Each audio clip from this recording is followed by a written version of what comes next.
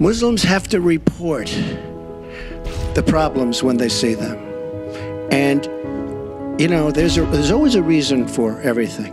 If they don't do that, it's a very difficult situation for our country. We need American Muslims to be part of our eyes and ears on our front lines. I've worked with a lot of different Muslim groups around America. I've met with a lot of them, and I've heard how important it is for them to feel that they are wanted and included and part of our country, part of our homeland security. We have to make our voice heard by all the candidates. And what does the GOP have to do to win over American Muslims, and is there a reason for them to even make any efforts in this direction at all? Seeing as they're a small percentage, and is it strategic?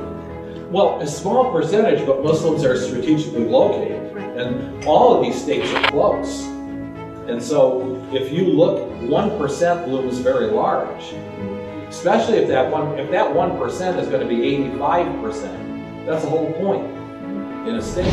Join the million, vote this November. Join the million, vote November 8th. Please join the million. Exercise your right, fulfill your obligation. Please join the One America campaign. Register to vote and vote on November 8th. Be sure to vote on November 8th. Please vote this November, because every vote counts. Every vote counts. Every vote counts. Every vote counts.